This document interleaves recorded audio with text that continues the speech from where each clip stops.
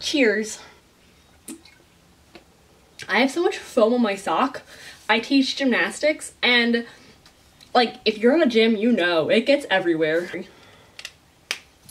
Hello and welcome back to my channel. I'm very hyped right now. I'm drinking my yerba mate and like heaven knows these get me going.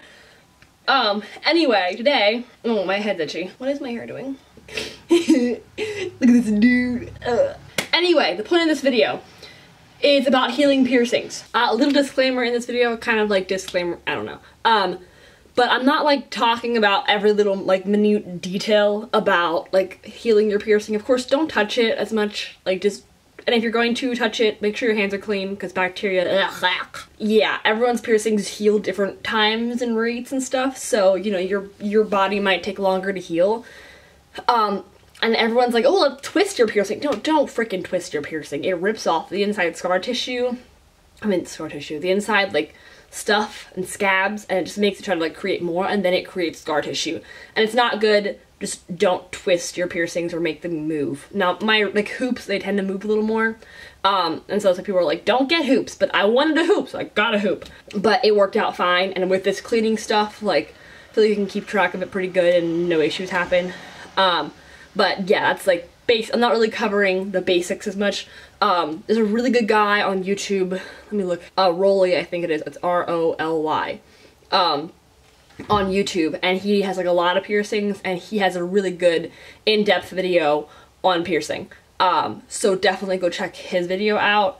But mine is like, I say my video kind of goes along with his, but as different products to use on your piercing. So I have my nose pierced. I made a video about it.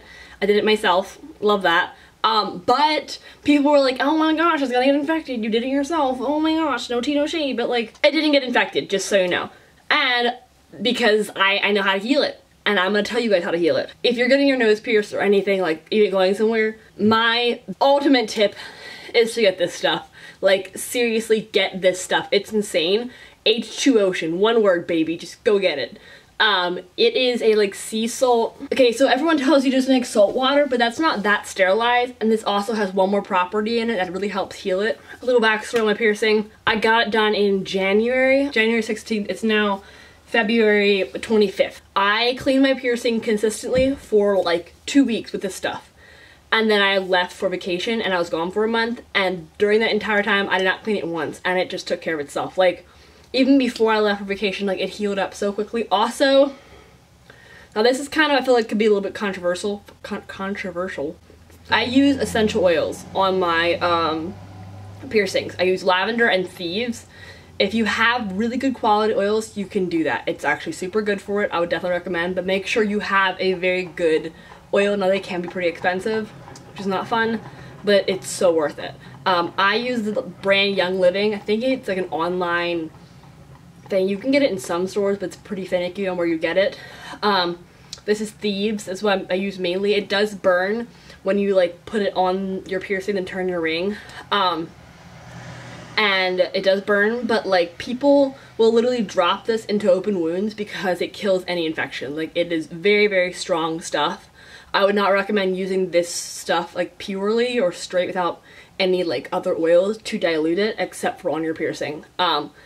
And so it does burn, but that's just it working and killing any bacteria or like your open wound too. But this also helped heal it up so quickly, and I also use lavender on it to help with blood flow. That brings a lot of healing blood to the nose. This bottle comes in 2 different sizes. Got the baby for when travel with it. I actually got this one because I was like, this is all I need, but then my friend, I was gonna pierce her nose, and then some stuff happened and she was like, no, I'm gonna wait till later to get it done. And she had bought this stuff for herself, and so she gave it to me. Well, actually, I bought it from her. More testimonies on this stuff. My friend pierced her belly button and she was having a really hard time having it heal, and so I gave her this stuff, and within literally like 3 days it was healed up. And also my ears. So I pierced my ears myself a couple years back. They just were not healing. I think I had the wrong jewelry in them, and it was just not going good. And then I switched out the jewelry, got really good quality stuff, but that still was not working. Like, they got a little better, they were still pussing like crazy, they were nasty. I started using this stuff, and within a week it was completely clear.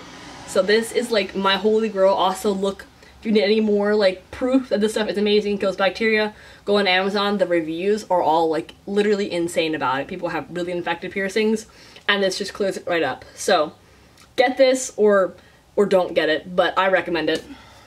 Also, how I clean my nose with it, I just grab a Q-tip. I have a little sack. This is my Pillowcase sack. It's the same brand as my phone case, and it's all like biodegradable and like earthy stuff. Good quality. Anyway, I just take my Q-tip and my stuff. Okay, well my cap came off, but we're gonna put it back on like so. Now I would usually like hold it on or like into this cap to spray it so that it doesn't go everywhere. But I just go like, okay, well it doesn't want to work, so I'm just gonna push it down. I just take some on it. I have a mirror right here, so I'm gonna look at that. And then I just literally, or you can spray it directly on, I also did that.